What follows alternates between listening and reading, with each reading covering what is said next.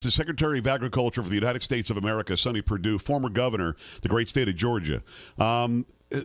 We want to talk about tax cuts. And to help me understand how tax cuts relate to what you do and what is your purview. Now, look, I'm a conservative guy, interviewed the president less than a month ago in Washington. Tax cuts are chief in my mind. I think we should all be keeping more of our money. But how does it directly affect what you oversee? Well, what I oversee is the prosperity of American agriculture for food security and national security issue. And obviously, farmers are businesses as well. And in order to stay in business, they need to keep more of their money and have a fairer, simpler tax code and be able to prosper. And that's why I'm interested in taxes for small businesses. These are family businesses, much like many small businesses, and that's why I'm interested. I think it's a good thing. I'm glad it passed out of the Senate Budget Committee this afternoon. Mr. Secretary, I've got to know, can somebody who is not a farmer now start a farm? I mean, is that still possible in the United States of America?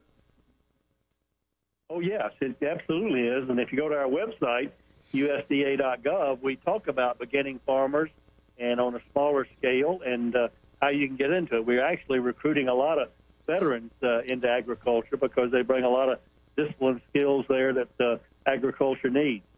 And you've got to be that guy, don't you, or that gal? You've got to be able to get up before dawn, before anybody gets up, before the rooster does, and start your day. I saw an interview that you did with C-SPAN, I think about 6 months ago, and you talked about still to this day, you wake up, I mean, you're out of the house at like 6 a.m. That's right. And it's a good life, though. I mean, you need to be a real entrepreneurial spirit kind of person, a gal or guy that who really wants to do well and do well for yourself. But it's a hard job, and it's full of risk. And but I'm so happy that we're blessed in America to have enough men and women who do that we can produce more than we can consume, and we have to sell it all over the globe to hungry mouths. It's the United States Secretary of Agriculture, Sonny Perdue. Sonny, I'm wondering, how are farmers doing right now? There's a lot of urban sprawl.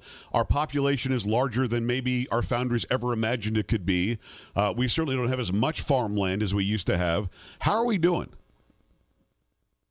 Well, productivity, they're doing great. In fact, they're doing so great from a productivity aspect that they're producing more than we can consume, and that means we have to sell and trade on international markets over 20% of our agricultural production. So prices are low due to 4 years of good global growth, growing weather, and so prices are low. Farmers are hurting right now at break-even prices, so we need to sell more.